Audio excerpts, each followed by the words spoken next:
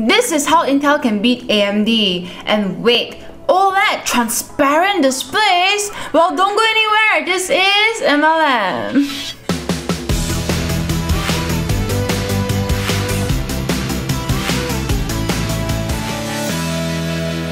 Acer's Enduro N3 is slim, light, and even comes with water-resistant features, perfect for working on the go.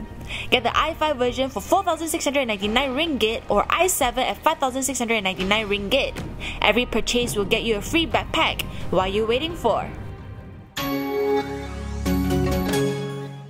New performance numbers have been popping up on the internet for the all-new Intel Rocket Lake S i9 11900K, and this time it is overclocked to 5.2 GHz, and of course it was compared to AMD Ryzen 7 5800X. Results show that the i9 11900K beat the Ryzen by 4.83% in single-threaded performance, but is behind in multi-threaded performance by 3.74% at stock. When overclocked, the Intel has a 6.53% and 6.4% performance lead in both single-core and multi-threaded performance. But apparently all of this comes with a whooping 250 watts thermal design power as compared to Ryzen 7 5800X 105 watts TDP. So with this much TDP, won't you also be getting higher temperature? Simon pointed out that Intel still uses 14nm process. But a breakdown of Intel's 14nm and AMD's 7nm by YouTuber Debauer shows that both of them are more similar in size than one would think, and that we should look at real-world benchmarks for performance comparison instead. While the i9 11900K is priced at around $450, which is pretty legit for a top-of-the-line processor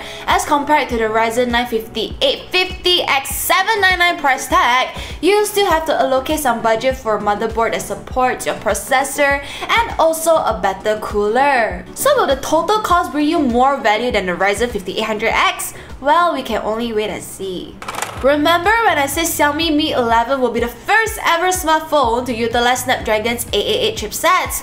Well, the Mi 11 just hit the China market last year December 28th, and guess what? The Pro variant is coming out next month. Wow, tech these days really cannot chase lah. Anyway, the introduction of Snapdragon 888 chipset means that users will get to experience the performance of the all-new Cortex-X1 CPU core, which is a new custom line of CPU cores that are all about the performance. It has a 30% higher peak performance as compared to the Cortex-A77, and that is all you need to know for now, before I confuse you guys or even myself. Next, this chipset also supercharges AI power. Well, just take a look at this. Thanks to 888's Super King AI performance powered by Blink AI algorithm, you can now shoot crisp and clear videos at night. Now, more about the Mi 11 Pro based on leaks and rumors. It could feature a 2K 6.81-inch curved display with 120Hz refresh rate and could come with a periscope that allows users to zoom up to 120 times. 2D face unlock and under-display fingerprint scanner may be available too. And as for RAM and storage, they're pretty standard lah. 8GB or 12GB of RAM and 128GB or 256GB of storage. Finally, it might come with dual speakers, an X-axis linear motor that gives you a better vibrating experience, and an IR blaster that allows you to use the phone to control all your home devices. Not all lah, but those that can work with the phone app. We still do not have much solid information regarding the 11 Pro, but here is a picture of it. Leaked image of it, sorry. So what do you guys think? Doesn't it look rather similar to the latest Note?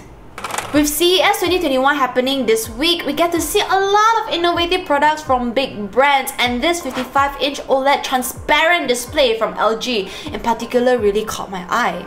Transparent displays are basically glass-like displays that allow light to pass through from front and back, and also the parts that are used to build these transparent displays are also transparent themselves, or are so damn small that our human eye cannot see them directly. How cool, right? Anyway, here's what we know. Number 1. Home usage. LG Smart Bed is a frame that can be easily activated with a push of a button, and once it is turned on, the 55-inch OLED transparent display will rise up, displaying all the information set by the user or TV contents without compromising its image quality. The best part is that it comes with embedded speakers, so there's no need for external speakers, and also feel free to move the frame around so you can watch anything you want. wherever you want. Number 2, restaurant usage. For restaurant owners, these displays can be used as partitions so that customers can see what the chefs are doing from the other side without any close contact. It also can serve as a fun pastime while the customers wait for their food. Number 3, public transport usage. These displays can even replace traditional windows on transportation, displaying information such as the weather information, train line map, or even news. So there's no need to worry about missing a stop anymore while you gaze out the window because they will just notify you on the window panel. How cool! Other than a transparent 55-inch OLED display, LG will also be rolling out a non-transparent 48-inch 4K display targeted at gamers. The display is bendable, so you can play on a curved screen or a flat screen depending on what game you're playing. Just like the transparent 55-inch OLED display, audio comes directly from the display itself, providing an even more immersive and enjoyable gaming and video experience. The only downside is that this 48-inch 4K display only supports 40Hz to 120Hz refresh rate. Well, I guess it is a give and take lah. Can you find a 240Hz bendable display?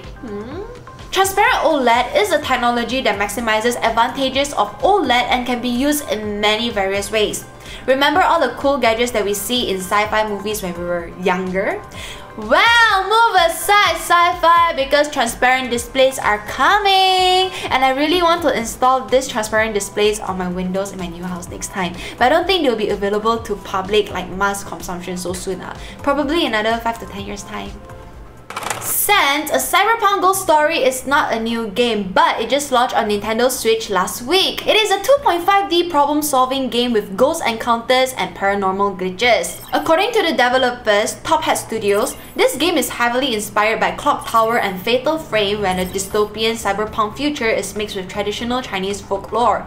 Players will play as a girl, Meilin Mark, who must uncover the mysteries of the 14 souls she encounters as well as the curse on her family. You can explore every part of the world through puzzle solving and even voice acting where you use your own voice to interact with in-game characters. The story unfolds based on your decisions, so sometimes you may face consequences that are not initially present. This horror adventure game doesn't heavily focus on jump scares or anything visually scary, but it focuses on complex themes and its storytelling that brings you through an intriguing story that you will struggle to forget for a while. Just like Resident Evil, it really isn't that creepy when it comes to the visuals, but it is the story that makes it 10 times creepier.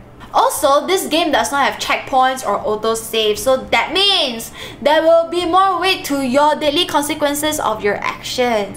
Everything you see or hear in game could be augmentations messing around, but they also could be real. In other words, it can really mess you up in the head, so this game may be a little too much for younger audiences lah. Even before its launch on Nintendo Switch, the game has already made itself quite a name after receiving death threats to censor the game because it is explicitly pornographic, encourages violence, and even breaks the law.